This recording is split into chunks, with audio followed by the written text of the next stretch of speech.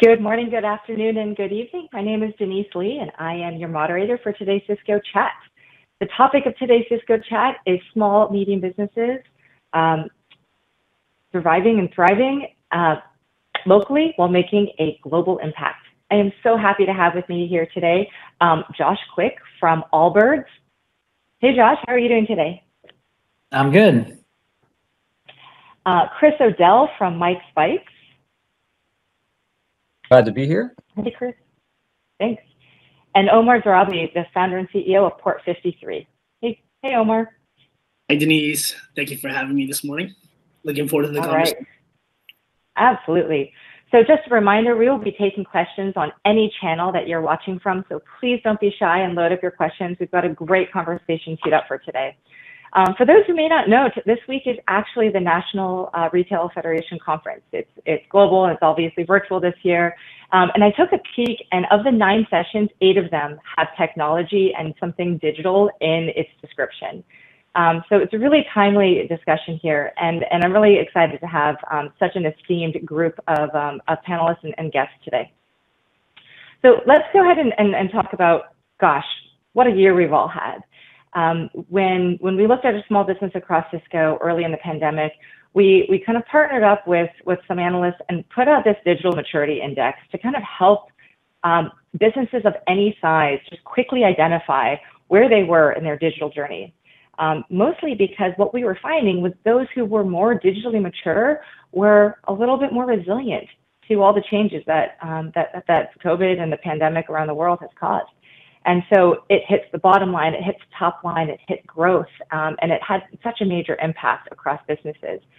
So this quick digital maturity index, there's a very short assessment to it, but you can also look at it and just, there's only 4 buckets, like brief description, kind of, am I really just ticking along? Don't really care whether or not I'm using technology and whether or not I've got the tools to help me scale, or am I cloud native, digitally born, and I'm off to go? And you know what? The pandemic didn't really face me so much. In fact, there was actually a lot of growth in it. So really happy to have these guys here today. I'm going to first open up the question to Josh and Omar talking about Allbirds and what role technology played in Allbirds' growth. Josh, why don't you take it first? Yeah, so I mean, at Allbirds, we're a 5.5-year-old company born in the cloud. So I took this assessment. We're in that stage 3, stage 4 area, but yeah, we're being digital native, cloud born. We leverage a lot of cloud partners, and understanding what is the best solutions out there is a challenge, even as a cloud native company. So trying to partner with companies like Cisco and Port 53 as our partner to really capitalize on the opportunities of being a cloud only company. So we use products like Cisco, Meraki, AMP, and Umbrella. So those have really kind of helped us as a quickly growing company being able to scale globally during all this. You say that so casually, like, oh, we're just a 5-year-old company. Tell us how many stores you guys have and kind of what growth has looked like in the last couple of years. Yeah, so I started just under 3 years ago, and we were serving 4 countries through e-commerce and had 2 concept retail stores. And now we're serving 35 countries and have 27 retail stores across the world. It's incredible. Omar, can you maybe talk about how you partnered with Josh on this journey for growth, and what role you guys played and what role the technology played in helping with that? Definitely. I think it's important to differentiate between like digital transformation and digital maturity over here, right? And Josh hinted at the technology stack that we were able to deliver that really helped them. But before the technology, it really came down to the processes, the people, and the strategy that Allbirds and Josh put into place. If you think of an organization that's running across 35 different countries, 27 different locations, you would assume it's 1,000, 2,000, 5,000 person large enterprise organization. But by putting in these digital maturity sort of processes in place, not only around the technology, but really around the organization's processes, streamlining the operations on the back end and ensuring that the people had the skill sets to take advantage of the technologies we put in place. allowed Josh and allowed the team over there to quickly and rapidly expand to serve this global market without the need to hire on 5,000, 10,000 employees to do so. So that technology definitely, and that technology digital transformation helped them, but it really came down to Josh and the team being digital mature ready in order to take on that technology, and that's really what we were aiming to help Josh with, and I think it's super important for organizations as we get out of the pandemic. Yeah, that's great. I'm talking about getting out of the pandemic, Josh. What's kind of the next hurdle, or what do you focus on that from a tech perspective, kind of helping your business? Yeah, so for the getting out of the pandemic, just as in IT, we're trying to plan the reopening of our office. So we're in the midst of that right now. I'm in our basement of our headquarters, and we're trying to design it to be handle that hybrid work environment. So how to be inclusive and bridge that digital divide of people that aren't comfortable yet being in the office while still making it a fun place and a collaborative place to grow. Oh, that sounds great. Honestly, like going back to the office, I was on a call the other day and someone was saying, I actually had a dream. I went back into the office, and we all kind of chuckled about it. But it's true. I mean, getting back in and being able to work with people in person and get to a whiteboard and just that level of collaboration, there's only so far, as great as technology is, there's only so far it can take you. All right, let's kick it over to Chris and Mike Spikes. Can you tell us a little bit about Mike Spikes' journey and the partnership that you've had with Stratus, and how technology has helped you guys? Where are you on the digital maturity curve? Well, we sit pretty much right between 3 and 4, which was fortunate for us because due to the unprecedented bike boom that we've seen in the last year, we kind of found ourselves in a situation where we were desperately trying to scale in the midst of a pandemic. Also, while trying to maintain a lean IT and technology crew, we needed to rapidly reconfigure the stores, obviously, to keep serving customers during the lockdown. Fortunately, bike shops were deemed essential business because they totally are. But that put us in a situation where we suddenly had to move devices around, add devices here. These devices suddenly went unused. So, and we became more dependent than ever on integrations between our website and, the devices in the brick and mortar stores for looking at real-time inventory, or being able to, easily tell a customer, from the front of the store, because we're not letting them inside, right? So we've got kiosks set up, and we needed to be able to do things like quickly look up whether that bike, you want that bike in green, but we only have it in blue. But we've got it in green at this store, on the other side of the Bay Area over in Folsom, and we can get that for you here tomorrow. We needed to put solutions in place to let our services, have those kind of customer conversations and serve the customers quickly from, different places than what they had been before lockdown. I would say, absolutely. From my perspective as a CTO with a very lean tech crew, Meraki Hardware and Meraki Systems Manager were the right tech for me at the right time to help get that done. So, Chris, can you talk a little bit about, your journey with Mike Spikes? And certainly you weren't, Mike Spikes was a local shop when Mike Spikes first started. I don't know that the cloud was even around. So can you tell us a little bit about that journey? That was 1964. So, and in theory, there was even an original Mike. I get that question all the time. Well, who's Mike? Does he still work there? All I know is that when, Ken Martin, CEO, purchased the company, he purchased it from a guy named Dave. So I think Mike is largely a compliment. My journey with Mike's, I've been here for 3 years, coming from a background in wholesale distribution and B2B. So since coming in, I think that on that digital maturity scale, when I came in, we were probably around it too. And, you know, through implementing more cloud-based tech and transitioning away from on-prem,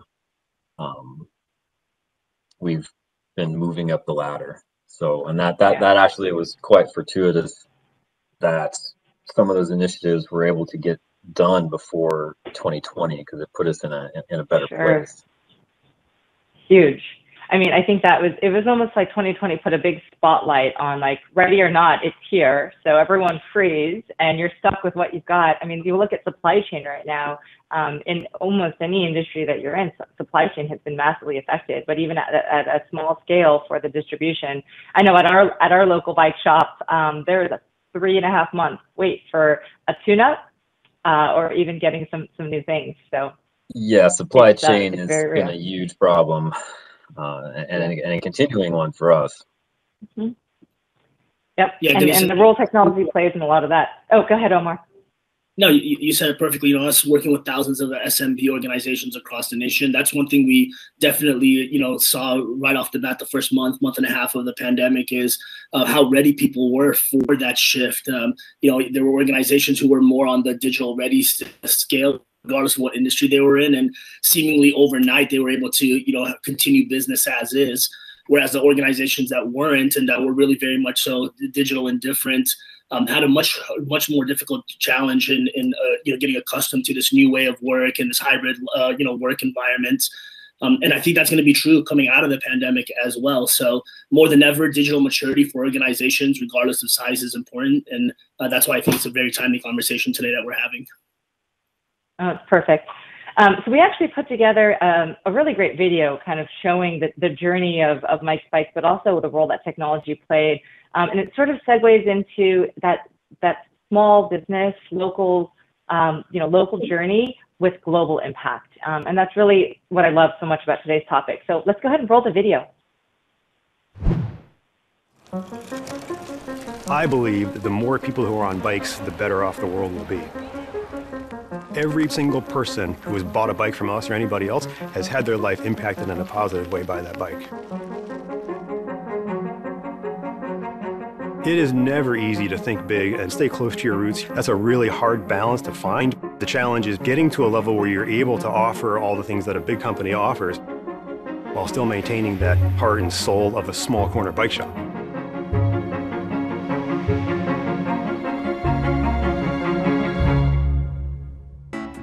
We are in the middle of a bike boom right now, like we've never seen before, as people rediscover cycling. It's caused us to rethink everything about how we do business. We want to be a bike shop for everybody and meet the rider where they are. Use of technology is really what allows us to do that and make that experience great across any channel that you happen to be shopping with us.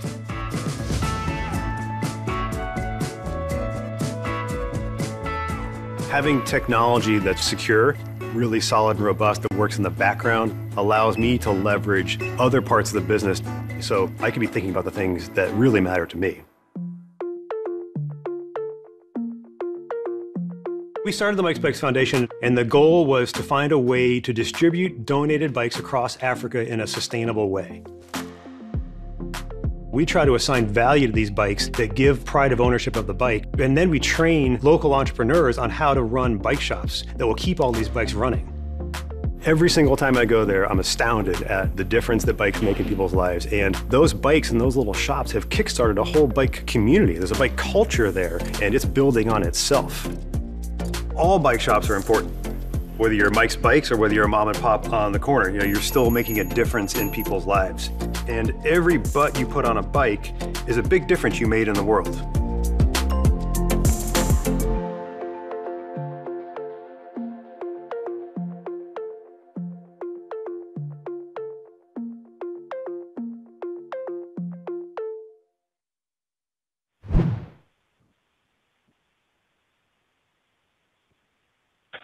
I never get tired of watching that video. It makes me want to go get my butt on a bike and get out there. What's so amazing to me about that video and about Allbirds as well is the global impact both of these companies have. So let's first start and kick it over to Chris this time. Can you talk a little bit about the mission of Mike's Bikes Foundation, kind of how that came about? It's such a great story. The video obviously shares a little bit about it, but would love to know just a little bit more about how that came about and how technology has played a role in that impact. Well, I think I agree with Ken wholeheartedly that the world would be a much better place with more people on bikes. And I know his vision for achieving that has grown out of a long history of, well, it's also tied up in the Mike's Bikes core values. You know, two of our core values are the greater good and continuous improvement. So I think, you know, those two things together, you know, Ken saw an opportunity to spread the philosophy worldwide. Yeah. And I'm super proud to be, you know, helping with that. Every time I see, you know, bikes being loaded into that container, because the container where these, you know, ultimately they come into our distribution facility and get loaded into a container that sits outside. We've got a fancy, you know, Mike's Bikes Foundation banner on the side of it. So as I come and go, I'm always noticing, you know, one container will go, another container will show up. I think we're up to 75 or 76 containers now that have that's amazing. come and gone. And you know, on the other side of that journey, you know, these bikes aren't just providing recreation, but this is a, you know, critical transportation infrastructure and kind of a life-changing things for these folks. So, you know, I hope as we move forward with technology to be able to advance what the foundation is doing and allow, you know, maybe the folks that donate the bikes to connect with, you know, the ultimate recipients of the bikes, or see more of what happens at the other end of the journey in Africa, you know, by helping those shops to increase, you know, their technology resources. And that's something that, you know, we're going to be working on. That's cool as a next step. I've actually had the opportunity to do this is a prior life, to do some work in global health in sub-Saharan Africa. And you're right, like bikes and transportation not only is a lifeline for a lot of these folks, but it actually allows a lot of them to start their own businesses. I mean, microfinancing is a massive industry in Africa for just that reason. So technology plays a role there. I love the fact that you guys aren't just donating bikes, but you're helping people over there start bike shops and learn how to continue to keep the bikes running, right? Because ultimately it's just one hardware thing away from a bike not working. You need to make sure that they know how to use them and tune them up. But I think there's also a sustainability kind of component to that as well, which is really cool. Well, absolutely. I think that's, you know, that's part of what I think is most cool about the foundation, is that it's not, you know, it's not simply send bikes to Africa and feel good about it. It's setting up a self-sustaining infrastructure on the other end, to where, you know, distributors grow and then they support proud shops in farther, you know, in more rural areas.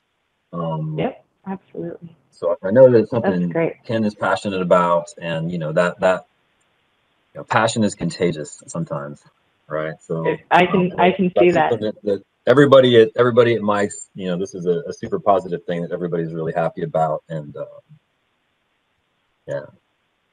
That's great. I think there's often a misnomer that small businesses are only kind of locally impacting, right? And I think that this really blows that out of the water in terms of the reach. I mean, 75 containers, I can't even imagine how many bikes that is. That is a lot of bikes, and that's really remarkable. I'm excited to kind of continue to watch that journey and to donate my children's bikes when they outgrow them. Let's turn it over to Alberts, and this is, you know, on that trend of sustainability and global impact. I mean, man, talk about a retail company kind of changing the game. Josh, can you talk to us a little bit about the sustainability mission of Alberts? Yeah, definitely. And that was one of the big reasons I joined Allbirds, was I wanted to, do something that is good for the environment. So the fact that Allbirds has always been a public benefits corporation, a B Corp, is a big driver in a lot of our decisions. It was fun coming in here and just asking which monitors to buy. I was presented with, you need to make sure they're EAP certifications and really understand the full life cycle of everything that we buy, in the corporate world as well as in our actual product environment. So that's a big thing. And then a lot of work we're doing with open sourcing these technologies. So our green EVA that we work on for the bottom of our shoes, we make it available to everyone, and that kind of just helps the global community, be more sustainable. So that makes a huge global impact versus just keeping it to ourselves. Yeah, I don't know how many people caught that, but in the first picture there was a score up there. You mentioned a little bit like the carbon score. The idea of open sourcing the products and basically the ingredients you have for some of these materials is just it's that greater good, right? It's that global impact. Can you talk to us a little bit more about how that's come about and how to read, how technology has maybe played a role in sharing not only that story, that mission, but I would imagine it kind of helps impact the growth as well. Yeah, so the carbon score we've been working on for a long time, and that really is technology driven. Having that data, being a D2C brand, knowing all the shipping costs and whether it's air ship versus freight ship or boat, and having that level of detail into the whole life cycle of our products was definitely critical in designing that carbon score. And then this last Earth Day, we decided to kind of release the formula on how we're calculating it and the assets around that, so that it's more than just, like I said, more than just Allbirds. It's allowing other brands and kind of becoming that nutrition label on products so that people can compare and make that sustainable decision for them. Yeah. And then Omar, can you talk to us a little bit about how you approach such a wide base of your customers in the small medium space around the local, they want to thrive locally, and I think a lot of people are just looking at small businesses as just trying to survive locally. But those that are actually making that global impact, can you talk to us a little bit about the role you might do to assist them on the technology side there? Definitely. Yeah, I think when you look at a lot of small and mid-sized businesses, like you mentioned, a lot of the individuals there are business operators, right? They're in the business on a day in and day out basis. They're working a lot on the operations just to keep afloat. And that's, I think, where the true value of digital transformation and digital maturity comes into place. By us coming in and really understanding where they are, what their processes are, what their operations is, and then seeing, what we could sort of automate or what we could take off the plate, which then in turn gives them the ability to focus on what they want to focus on, is invaluable regardless of what industry that organization is in. So, I've seen personally growing up the impact that technology can have in terms of an business operator's time. And one perfect example is our family business that I grew up in. My father, used to write invoices to clients on those old little invoice books. I don't know if you remember those with the invoices, yeah, and the copy of the invoices, the pink and the orange ones that you rip out. But then when we moved over to QuickBooks Online, I'll never forget that freed up a ton of his time, and it allowed him really focus on the products and the solutions that we're bringing to the market and to those stores over there. Same exact thing with Josh, with Allbirds. He mentioned right there that the carbon score that they were able to come up with, that's absolutely amazing. Really kind of looking at every shoe and having a nutrition sort of score around what it took to get that shoe, to that individual, to that consumer. That was all technology driven, right? And, before 5-10 years ago, if Josh was running a shoe store, he would have had to spend all of his time in just upkeeping with the technology stack, keeping the POS systems up, keeping the laptops, running, keeping the lights on. But us bringing that technology stack, and taking that sort of networking operations, the cybersecurity operations off the table for him, allows him to now focus and really leverage technology for that greater good. So, Whether you're a small business or a large enterprise, I think having that social responsibility is becoming more and more prevalent in the business world, and having ties to that social impact and that social responsibility. I think the private sector needs to step up to the plate, a lot more than they have historically. And I think technology is going to allow us to do that, like we're seeing with Allbirds and the work that Josh is putting in.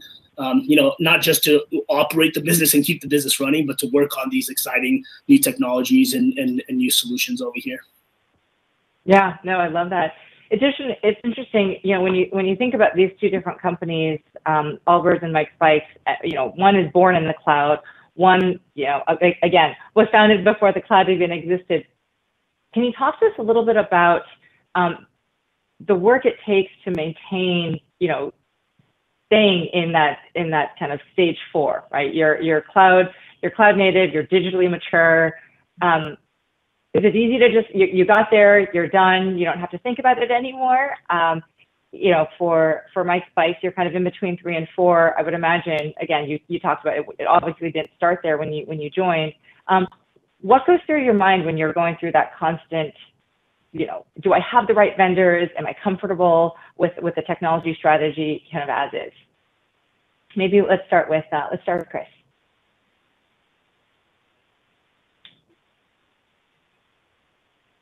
All right, the technology strategy? Yeah, just where you are in the digital maturity curve. Like you said you're kind of in between 3 and 4. Right. You're good with that? Do you kind of what's next, and how do you handle when new technology comes up? Do you need that? Do you not need that? What goes through your head? Well, one of our core values being continuous improvement. I absolutely can't say that we're merely okay. We're okay being merely at level 3. We absolutely want to continue innovating, and I think in evaluating new technology, that's kind of one of my challenges as CTO, especially, in recent years, there's such a huge volume of new technology coming down the pipe all the time. Some of it makes sense for the business, some of it might not make sense for the business, but what I try to keep in mind is I always try to tie it back to the customer experience, when I'm evaluating a particular type of technology. Is it going to improve or impact the customer experience? Is it going to increase the efficiency of the business in a way that allows us to better serve the customer? If it doesn't meet that litmus test, then, it gets deprioritized. But, in the retail space, there are actually quite a few ways, I think, in the next couple of years that we're going to bring technology even more into play with more mobile devices in the stores. Mm-hmm. And we're looking at an initiative for digital shelf tags also that will let a customer come up, and if they're interested in a bike, they tap their phone on the tag, it's got NFC, and they can go straight to the product details. There's and all of this stuff will be cloud-based. So I think, for us, we're kind of on a mission to get to that stage 4 of digital maturity. Yeah, that's great. And how about you, Josh? You guys are cloud native. You're kind of born in the 4. What does that decision-making process look like on a day-to-day basis? Yes, and as we scale, it becomes, especially as a larger global company, being able to really evaluate some of these, large enterprise softwares aren't, designed for a cloud-first brand like us. So working with those, products to make sure that they can handle an AD-less environment, or they can handle some of these things that a cloud-native company deals with. So, really focusing on, identity protection and security, and not having this siloed data center world, really focus on least privilege access. And so really just kind of working with these large enterprise products as we start bringing them on to meet this, large global scale that we're hitting.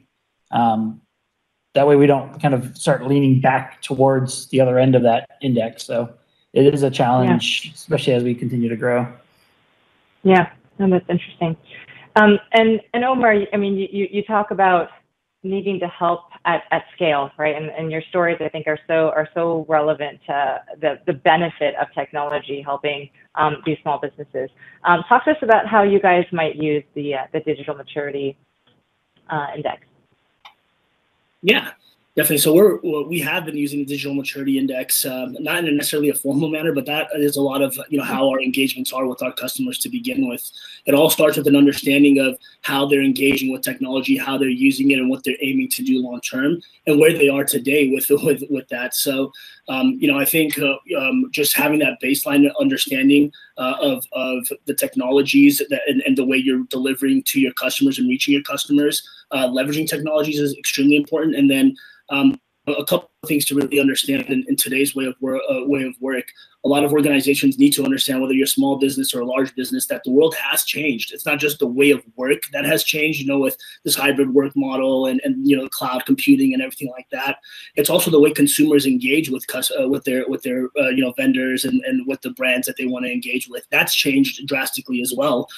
So really being able to be front and center and be where your consumers are and where your customers are is going to be absolutely critical. So when we engage with the customer, that's the next thing we really want to understand is, hey, where are your customers? How are you reaching them right now? And are you sure that's how you're going to be able to reach them a year from now, 2 years, 5 years from now? Because the way they're engaging with you is changing. So really keeping that customer experience top of mind is absolutely critical. And then from there, the next step is just what we talked about is streamlining the efficiencies of that business, really understanding how technologies, how cloud computing, especially in a secure manner, can impact the employees' effectiveness, the way they get work done, how efficiently they can get work done, and how technology can give their not only workforce but their entire organization a competitive advantage in their industry. Is the next way we engage with them. And then lastly, the conversations we have with all of our small businesses. I think sustainability is very critical for a small and mid-sized business. I mean, we all know that 9 out of 10 small businesses fail within the first 2 years, right? So wanting to stay and sustain your business long term, if that is a goal of a small business, and if a goal of a small business is to grow into a larger organization, like we've seen with Allbirds over the last couple of years, and technology is a critical part of that more than ever today. And really having them understand that if you do want to scale in today's world, you have to be in that level 3 or level 4 digital native environment, not only with your technology but across your entire processes, across your entire systems, is absolutely critical. So those are the 3 ways we really engage and really try to get our customer to understand the importance of digital maturity today more than ever. That's perfect. Thank you. So let's go ahead and open it up to questions. I know we've got a couple, so we'll move to the Q&A portion of the program here. The first one is, how important is it to unify the customer experience across brick and mortar stores and digital platforms? What do Allbirds and Mike Bikes do in this area? Yeah, I can speak on that. We early on partnered with Shopify on both mostly on the e-commerce to start, because we were e-commerce only, but then working with them on their POS offering to make it in a spot that could work for the scale that we were going to. So right now we have a pretty seamless in-person versus offline transaction workflow, so people can buy online, pick up in store, and that's great. All those different things. So yeah, I think it's super critical, especially during the pandemic where people weren't comfortable going into the store, but maybe needed to return in the store. So yeah. Yeah, same for Mike's Bikes. Extremely critical, especially in the last year. We also use Shopify, and being able to unify the inventory visibility was critical for us, because if someone was going to come out during the pandemic to go to the bike shop to get a bike, they wanted to know in advance, did we have the bike? Did they have to wait for the bike to come from another place? So that's where, having that tight integration allowed both the customer and, our staff to pretty easily get the bike that the customer wanted and give them an experience where they only had to come out once and stand in line, at the door to get their bike. So, it's super critical. If online shopping was a sport, I could probably compete in it.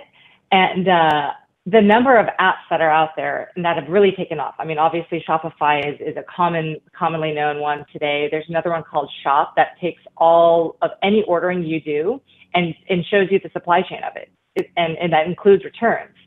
And it's just fascinating how so many apps are getting created because of this contactless, hybrid, virtual space. And it really cuts across every industry. And I don't know, I just think it's so fascinating that these little devices. I was at Apple when the very first iPhone came out, and they're like, Steve Jobs, this is going to change the world. And at the time, you're like, haha, that's funny. But fast forward, and you're like, my life is managed through these apps. Okay, next question. How do you send people out to set up new stores, or do you do it remotely? Well, we haven't opened a new My Spikes in a couple of years, but we did have a recent experience over in Berkeley where we effectively opened a new store, but it was a relocation. We needed to move the Berkeley store from one end of the street, literally maybe I think 8 blocks the other way, into a different, much better building. And to be honest, there's a lot of things that you can do remotely, but opening a brick and mortar store, 90+% of that effort, isn't in that bucket, right? Like there's a lot of blood, sweat, and tears that goes into that. For my part, though, from a technology standpoint, it was very seamless for me because most of the preparation from a technology standpoint was done remotely. For me, it was mostly, since I'm with the Meraki gear, it actually makes it pretty easy for me to configure everything in advance. And then I just hand it off to the facilities people and say, put this box here, and then it's just a matter of showing up once to, connect a couple cables, and then we're good. So, especially now that we've got more converged services, all the phones are VoIP phones, the cameras are all IP, IP based. So now that everything is converging, around Ethernet and cloud services, I think as we open new stores in the future, it's only going to get faster and easier. Yeah, that's great. How about you, Josh? I know Allbirds has exploded in growth. So do you clone yourself, or are you able to do some of that remotely? I tried that. Didn't work out so well. But yes, so we partner with a couple different companies to help with the remote setup of the store. So we only fly out technology people if there's like major issues or for international launches. But we were actually able to. We opened our second store in Tokyo just a few weeks ago. And that was like the first international store that we weren't able to fly out because of all the restrictions with COVID. So that one we had to do completely remote. And so partnering really heavily with local vendors and a lot of late night calls. But yeah, we're able to, since like Chris said, like being able to use all this technology and all this Meraki gear and VoIP phones and Shopify POS and MDMs, we're able to do majority of the setup completely remote. So a lot of it is just plugging in. So it's just getting that local vendor to help make sure everything is plugged into the right spot. It's kind of fun. It's like technology, it puts... Oh, we just lost you. Denise, you're muted. Denise, you're muted.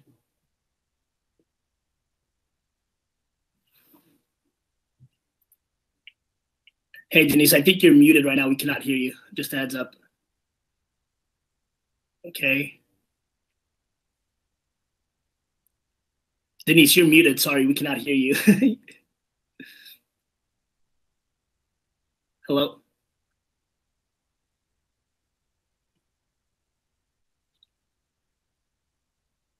Chris and Josh, is that you guys as well? Or did I just lose the audio over here? No, it's not you.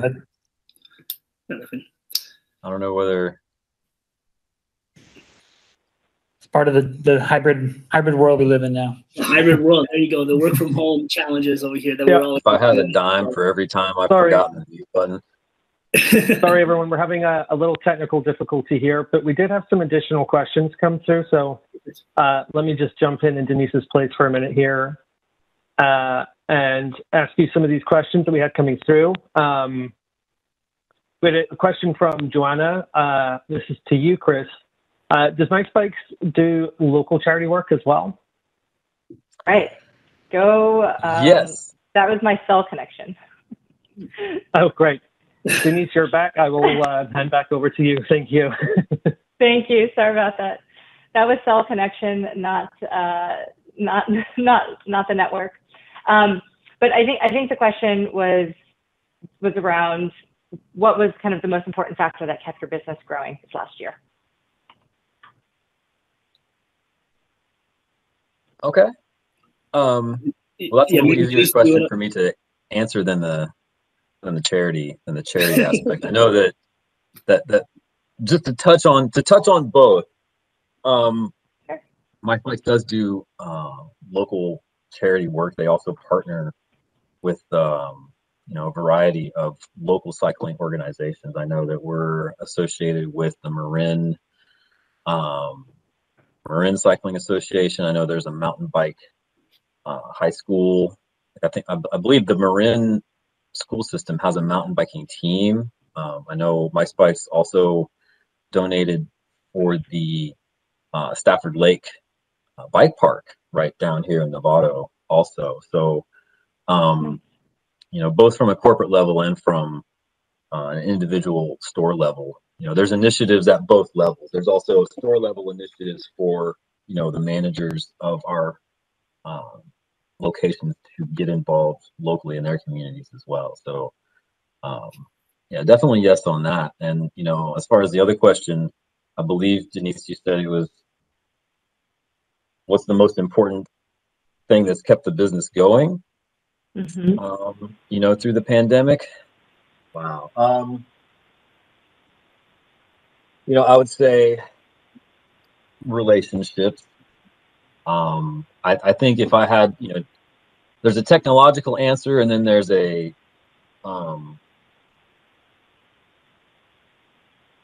overarching answer. And I think the overarching answer is the relationships that, the staff at our stores has forged with people in their local community really has been the key. Because, without that, without that relationship and without getting, folks a good customer experience and, knowing their face when they come in the store. And I mean, I've personally seen this as I've been in various stores working on various things that, people come into the shop, with a flat tire or wanting to talk about an upgrade. And I can't even tell you the number of times that, the sales associate that is close to me, knows that customer's name. Yeah, that's great. So I've seen firsthand a lot of how those relationships, power the store. And then, lay technology across the top of it, especially, in the context of a pandemic, between, having the online business channel, having SMS texting, you can text back and forth to the store, if you're, there's multiple channels for you to forward that relationship, between the people of the store and the customers. So, yeah, I would say it's been continuing to facilitate that important customer relationship and being able to change the way that works, kind of on a dime because of the pandemic. Yeah, no, I think +1 for the relationship side. I mean, I think through this whole thing that can apply in every facet of the business, even technology, right? The relationships you have with your vendors, with the partners, when things inevitably either go wrong or you just need a lot more of it or you need to shift very quickly. Josh, how about you? What have you seen at Allbirds as kind of the one thing that kind of comes to mind? And then maybe we'll wrap up with one final question. Yeah, I think definitely the more I think about it, just staying humble. Really, I think pre-pandemic, we were very micro into very small transaction things and kind of helped broaden our realization of everything going on in the world and what the bigger picture is. One of the things that we decided to do was donate over $1 million worth of shoes to frontline healthcare workers during the middle of it. And that was some interesting on the technology aspect, and we learned a lot from it. It actually broke our email, our GC email for a few hours because of the demand. We decided to launch it by having people email into customer support, which was a fun challenge to get over. But yeah, it's just really reestablishing, really thinking about community as a whole and how we can just really benefit everybody. And we'll get over this, and then then we'll be back to business. So that's right. I can't tell you the number of my doctor friends who are running around in Allbirds, so thank you for that.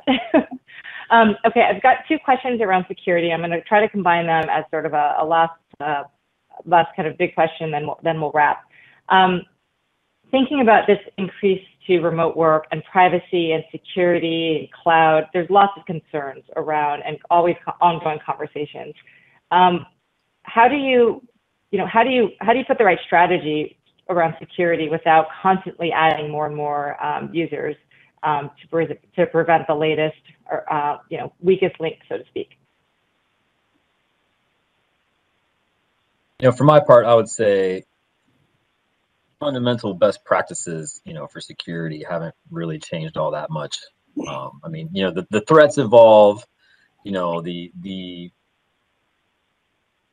There's always that back and forth between threats and response, but at the end of the day, what I do on a day-to-day basis to try to keep security in a good place hasn't changed dramatically over the years. You got to reduce your attack footprint by having good visibility of all your networking.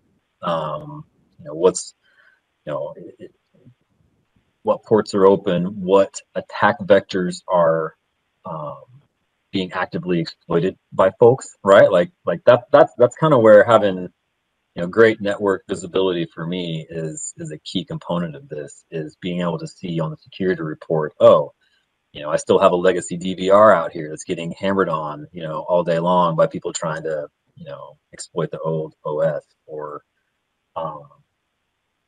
when you look at the report from Umbrella, also,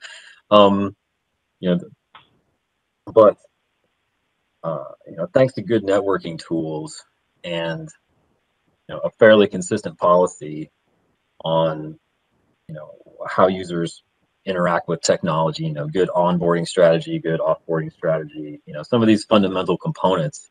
You have to have if you have a good foundation for security, then, as new threats come down the pipeline, adapting to them is much easier.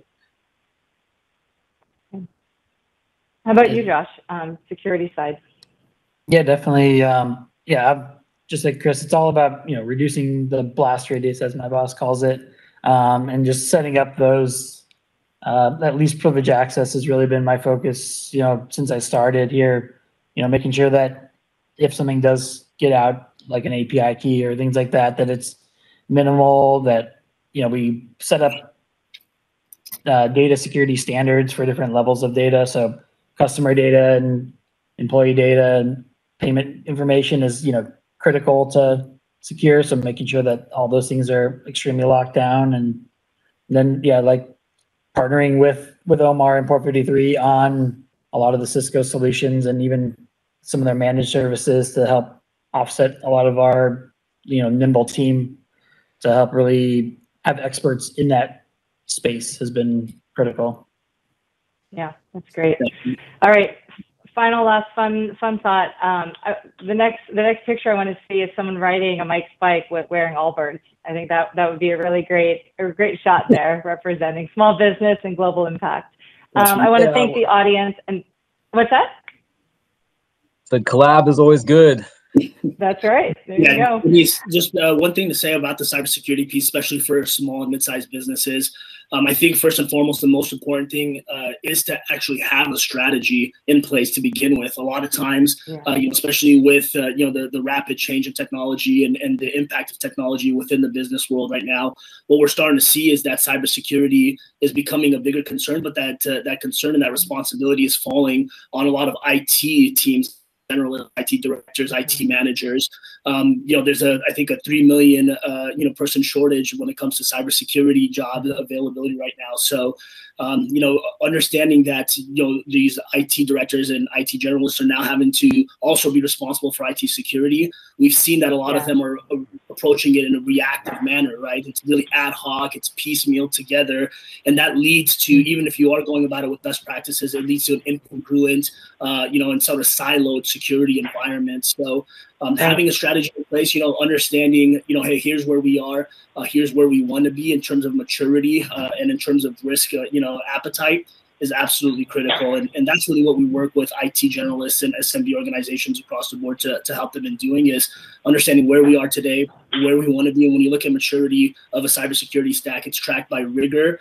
So how proactive is it? There's bad actors coming at your organization.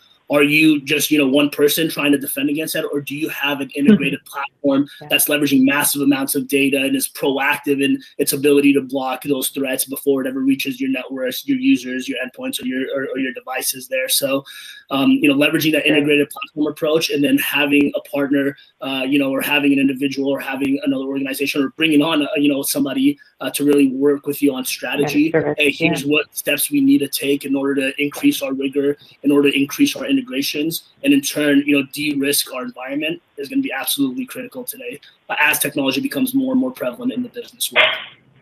Yeah, that's huge. I mean, the increasing use of both managed service and just managing the sheer number of vendors that you have in all that spaces becomes so important.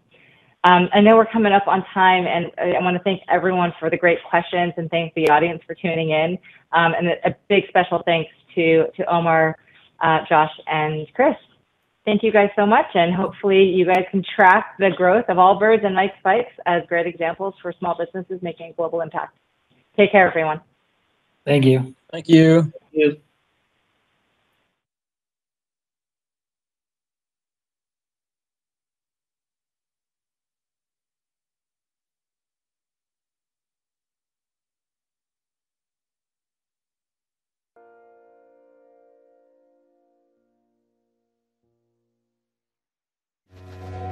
If we're to build a bridge to an inclusive future, then getting healthcare to everyone, everywhere is critical. Take rural Europe, where local doctors leaving for big cities is creating a medical desert. For patients left behind, many lack the mobility or the flexibility to reach critical urban appointments. The remedy, it turns out, is as much a technological marvel as it is a medical one. Meet Medibus, a state-of-the-art clinic on 4 wheels. But designing such a wonder came with its own